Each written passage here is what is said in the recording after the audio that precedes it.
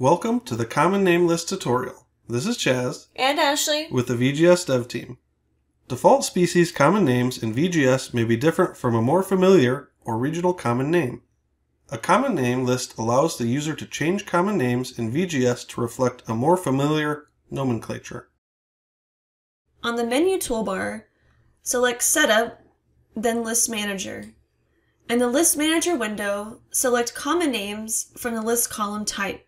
The user can create a new list or import an existing list.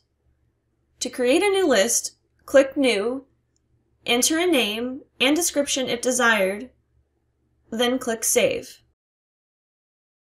To add species to the list, click on the Members tab. In the blank row, enter a plant species by clicking on the drop-down arrow under the Species Code column. Search for, then select the desired species from the Select Species window. Click in the Common Name column, enter the appropriate common name, and click Save. If you would like to cancel all new edits, click the Cancel button. To import an existing list, select Import, browse to the file, and select Open, then click Save. Lists can also be exported and shared across multiple devices. To edit an already established common name list, select the list and the Members tab will become available.